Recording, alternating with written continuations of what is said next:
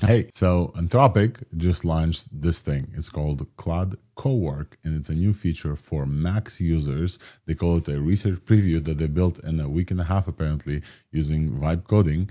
Yes, even big companies do this. It's called Claude Cowork, and it's a agent that runs on your files. And with one task, multiple agents can do a lot of work. So let's actually look into this and see how this works. I just subscribed to a Max plan just to be able to record this video for you. So hopefully, if you like this video, like and subscribe for more. So we're gonna hit try Cowork here, and you can see from the UI, I don't have any tasks. The progress is empty, and there's artifacts and context. What it does behind the scenes is it creates a sandbox for code to run on your computer to do some work on your files. So you can create a file, crunch some data, and prep for the day. And this is using Opus 4.5, obviously. You can choose Sonnet 4.5 as well. The main thing that you need to know is you need to work on a folder. So let's open up a folder. Let's say this, and then always allow. So obviously, if you are a developer and you know what Claude Code is, this tool is essentially Claude Code wrapped for non-developers. It's a simple non-developer tool. If you're not a developer and would like some help with your project, for example, like to clean up my screenshots, you can say, hey, sort my screenshots from the year 2024 and the year 2025 in folders based on months. I don't know why I would do that. It makes no sense to me, but just to give you an idea of what are some of the stuff it can do. And we're going to send it off. And it wants access to the documents folder where my screenshots are sorted. And so I'll help you to sort your screenshots into folders. And it runs a command. Here's the basic thing.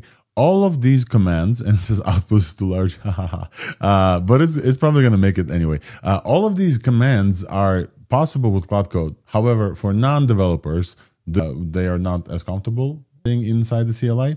And so it matters because for many, many people, Claude Code unlocked a lot of productivity tools, and you needed to know what the CLI is. And now you won't have to. So this is a research preview from Anthropic. And now it says, let me create a script that moves files based on modification date. It tried to run this command and apparently failed. And it's going to look and see why it failed. And it's going to probably fix it. Here's the progress plan. Create a folder structure, moving 2024 screenshots, move 2025 screenshots, verify organization, and report results. And apparently I can ask questions about the plan. How about 2023? And there's no indication that I asked the question about this part of the plan, but you can see this little comment here. This lets you interrupt the agent with questions that you have. Oh, the agent moved the 2024 files. Let me also handle the 2025. Both 2024 and 2025 are done. Would you like to also organize 2023 screenshots?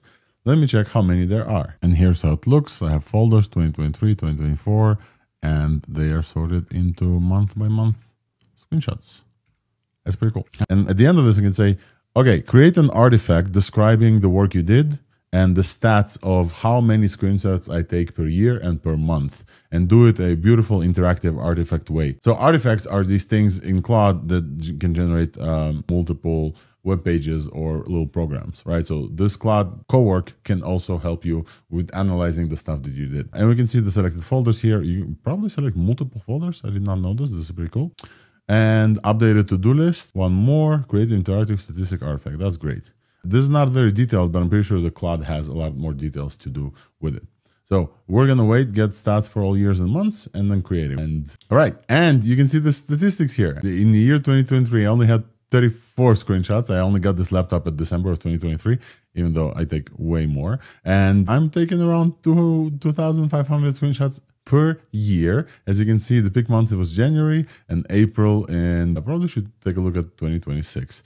Very interesting that I have this JSX here, which is an artifact. When you open this, it will render this interactive bar charts with yearly distributions and organization complete. And you can see the lines and the bars per month. And this is beautiful. All of this is now possible within Claude Code with a Max subscription. And I'm pretty sure that this is going to be a new big product category for Anthropic, because non-technical people will be able to do multiple things by running code on their computer. If you like this type of content, my name is Alex Volkov. I lead the Thursday AI podcast. Every week we talk about the best things in AI. Subscribe and like for more.